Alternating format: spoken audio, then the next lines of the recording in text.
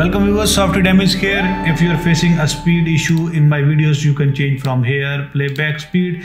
So I will tell you about in my today's video how can you make your actual cost equal to your earned value cost. Why it's needed, why it's important, it does not matter in this video. And if you have any debate that if you don't think about that actual cost should not be equal to earned value cost, the debate is ended here. I do not want to talk about that one, so it should equal or not, because this is dependent on CPI and SPI, and that's completely earned value management, different concept. So I will tell you in my other upcoming videos that what is the concept about earned value management and how this actual cost and earned value cost and planned value cost are both three core element in earned value management and how this take part. So I will not discuss about in this video that what are the concept. So in this video I will tell you about how can you make earned value cost equal to your actual cost. So the video is very simple and it will be very faster, and you will see that the end result. So activity having a completed status have already the equal actual cost, like you can say that equal earned value cost and actual cost. So that we don't need to know that what are the completed activities and what are their costs. So we have only focus on our in progress activities. So what are our in progress activities? Here my activities haven't been shown for in progress.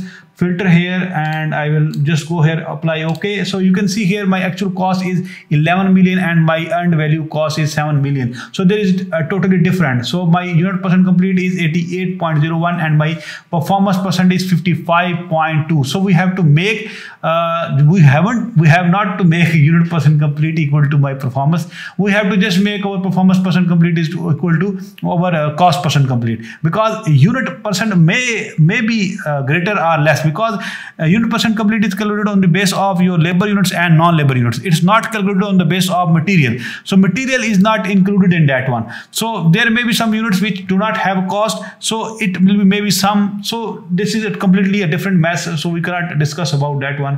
So we'll go here. First of all, we go here and we will export the file and export. We will export XLS file, and we will export two type of sheets, activities and resource assignment. We'll press next and I will press export.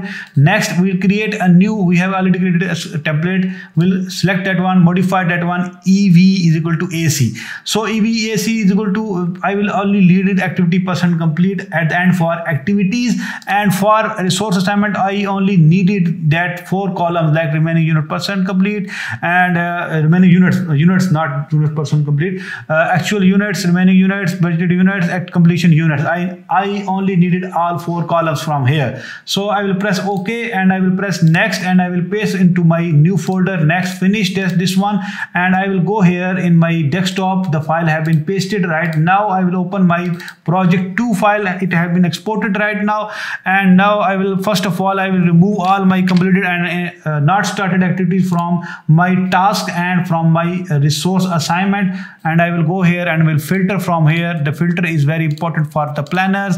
It's a very key tool. So a lot of planners can just do that one, filter for a lot of activities.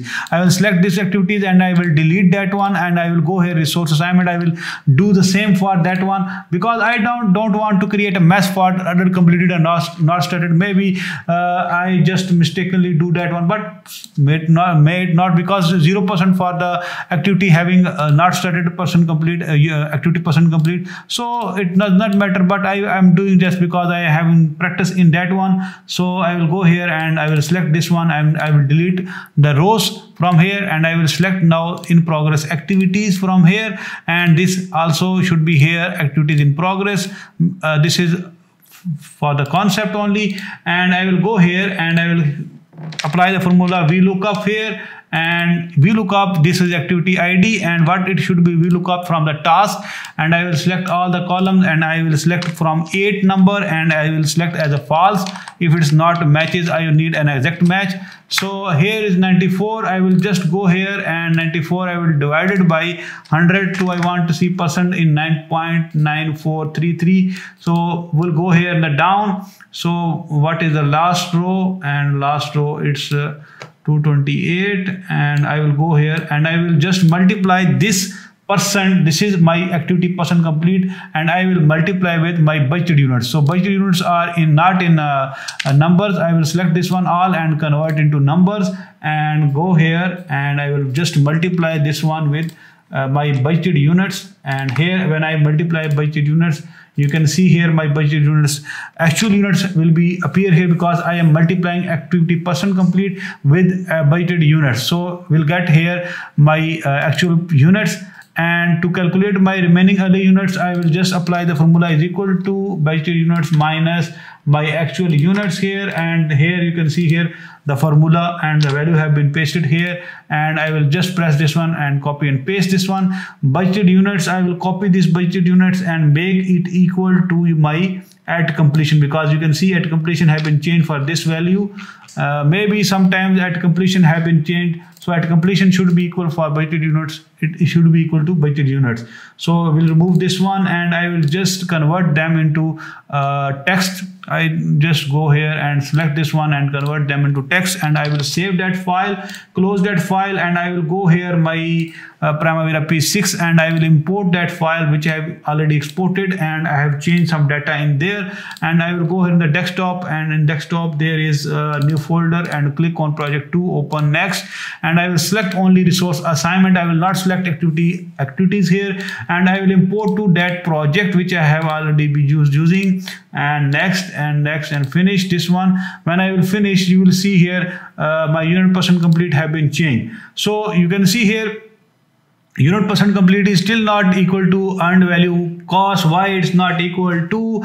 The question is that one, because calculate cost from units, maybe you are doing that one, but in your case it's not matching here. So what you have to do that one, to do that one, you have to select that activities resource assignment, activity resource assignment. So here you have to just see here that this calculate cost from units. This option should be select for all activities. I will select from this activity, and to end activity I will select this one. And when I will go here and fill down, so when I go back in the activities, you will see here 7077144. So it's probably equal. So you can see here 55.2% for cost percent complete and performance percent complete is 55.2.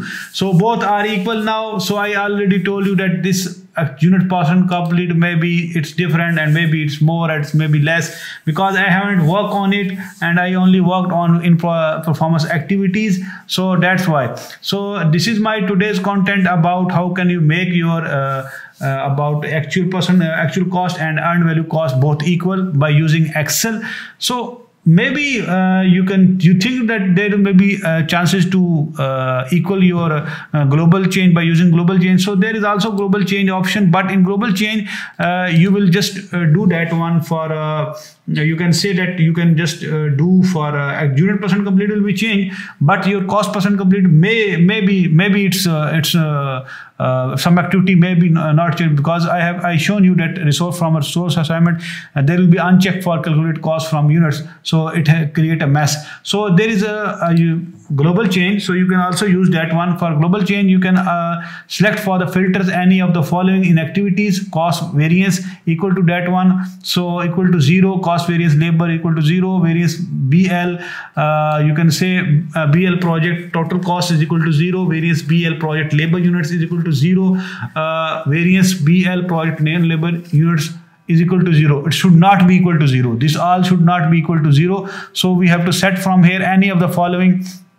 If this any of the following not equal to 0, so it should be filtered. Now I have created like 3 user defined field. First is soft percent complete. Go into user defined field and assign create a user defined field for percent complete, and it should be its value should be in numbers. And soft start, it's also a user defined field. It should be in start dates, and this is also user defined field. And soft finish, it's also user defined field. It's for finish dates. and first of all it will just change my all my performance percent complete, and it will copy into other user defined percent completes, and then for activity status in progress it will convert that progress into 0%, and then it will convert that one into not started, and then it will assign some you can say here start dates from my user defined field, and it will assign physical percent, duration percent complete, and unit percent complete as I just transfer user defined field in the first step. So it will all finally just do actual finish is equal to soft finish. So you can change from here. If you change from here, this will be done here like this one. So all the activities will be done like that one. So in this scenario you cannot do for that one because unit percent complete is different and cost percent complete may be different. So I do not recommend this global change. So you can also use that global change which I have explained. You did this one, and also you can use that Excel method which I have explained. So this is our today's content about budgeted total cost. So this is our today's content about how to match your earned value cost and your actual cost in Primavera P6. Thanks for watching Softedemy. We'll meet next video.